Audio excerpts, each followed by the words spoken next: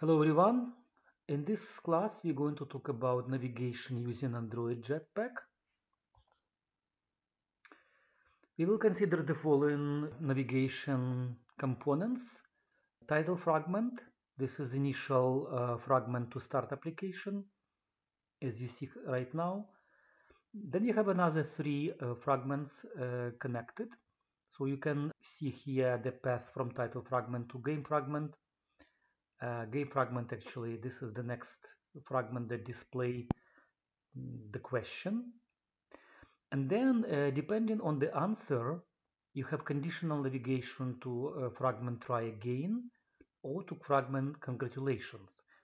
So let's try right now to answer incorrectly for this question. What is the base class for layouts? Let's make wrong answer. And we'll be redirected to the fragment try again with the name game over fragment. So we will try answer correctly the next questions. For example, the following two questions we'll try to answer correctly. And number 3. So when all three questions answered correctly, we will be redirecting to congratulations fragments with game 1 fragment.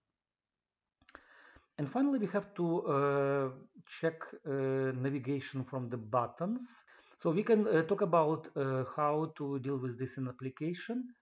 So let's talk about a little bit about navigation in general. Navigation from Jetpack.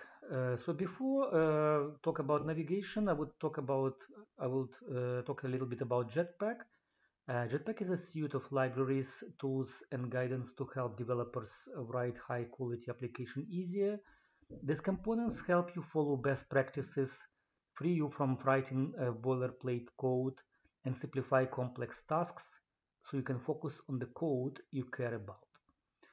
Jetpack comprises the Android X star package libraries unbundled from the platform APIs. Navigation refers to the interaction that allow users to navigate across, into, and back out from the different pieces of content within the application. Android Jetpack's navigation component helps you implement navigation from simple button clicks to more complex patterns such as application bars and the navigation drawer. Navigation components consist of three key parts that are described below. A navigation graph, XML resource that contains all navigation-related information in one location. This includes all the individual content areas within your application called destinations, as well as the possible path that a user can take through your application. Navhost, an empty container that displays destination from your navigation graph. The navigation components contains a default navhost implementation, navhost fragment, that displays fragment destinations. And finally, nav controller. It's an object that manages application navigation within navhost. The nav controller orchestrates the swapping of destination content in the navhost as user move through your application. As you navigate through the app, you tell the nav controller that you want to navigate either along a specific path in navigation graph or directly to a specific destination. The nav controller then shows the appropriate destination in the nav host.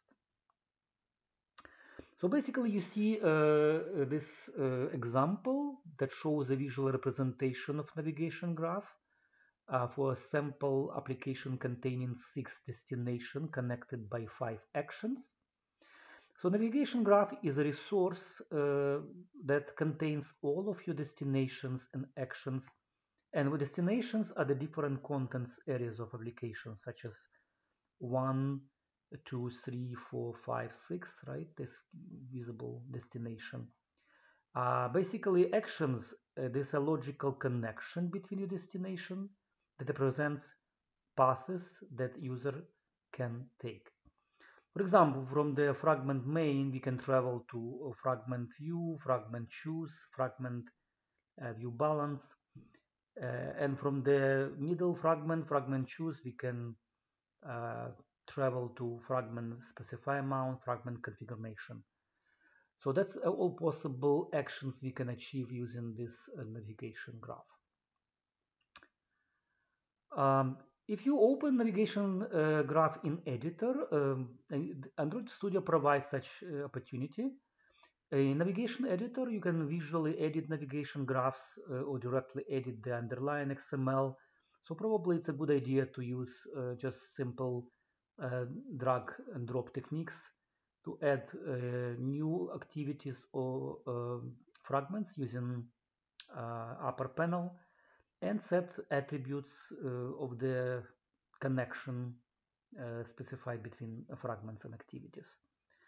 So on the left side, you see destination panel that has a list of navigation hosts and all destinations currently available in the graph editor, such as, for example, like two fragments in another navigation graph, nested graph.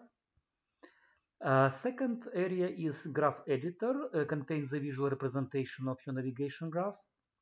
You can switch between design view and code view to see XML. And attributes shows attributes for the currently selected items in the navigation graph. So we'll do all this stuff today in practice. For this purpose, we will consider online tutorial define navigation path. So this navigation path tutorial, as I show it in the previous demo, will consist of Android trivia game questions. The user should answer 3 questions, and depending on the result of the answers, we will show appropriate fragment, try again, or congratulations fragment. For step 1, you have to run project starter. To start updates from the next steps, we have around, I guess, 7 or 8 steps in this tutorial. You have to make sure the project is runnable and produce the following UI with no functionality as shown below. So Android Trivia application asks the user trivia questions about Android development. It makes use of the navigation component within Jetpack to move the user between screens. Each screen is implemented as a fragment, and the application navigates using buttons, the application bar and navigation drawer.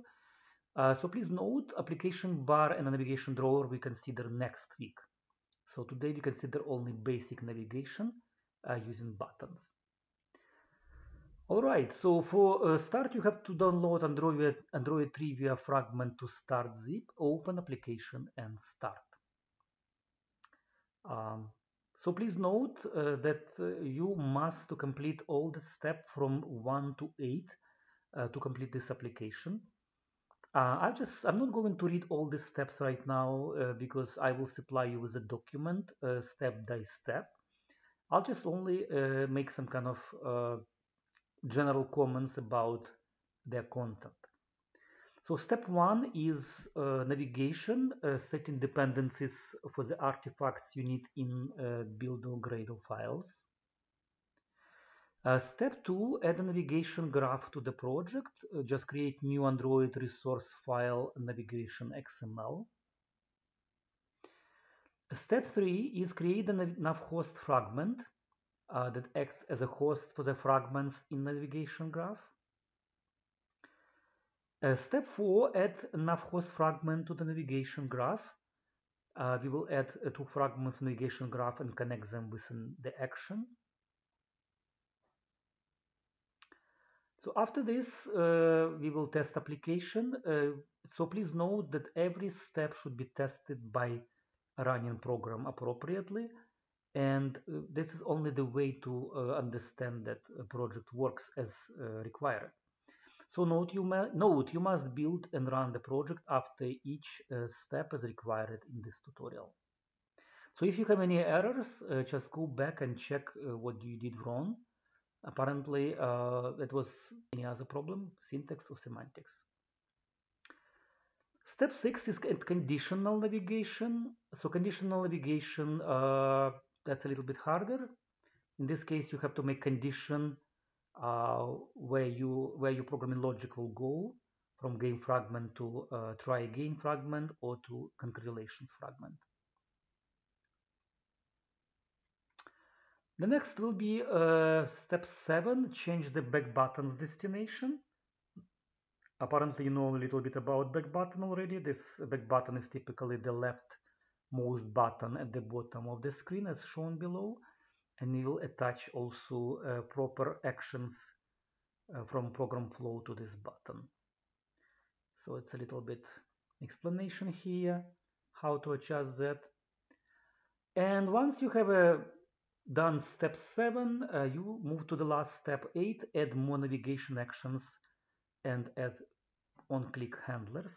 And the last button will be try again and next match.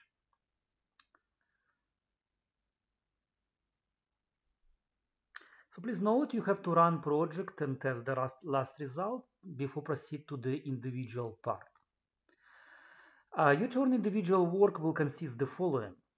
You will add a rules button and about button to the layout for the title fragment as shown here.